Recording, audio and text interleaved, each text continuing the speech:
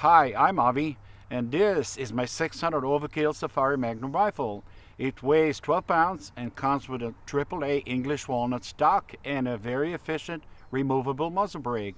However, shooting 900-grain bullets at top speeds comes with a major setback, 200 foot-pounds of free recoil. So what I'm going to do now is fire a couple of shots over this chronograph to demonstrate what this rifle is capable of.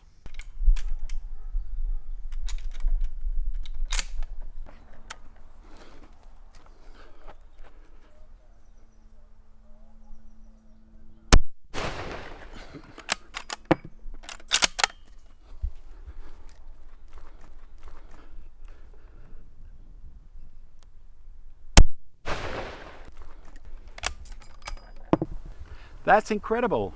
We got 900-grain bullets going 2,278 feet per second average out of a 22-inch barrel, which produces 10,200 foot-pounds of muzzle energy.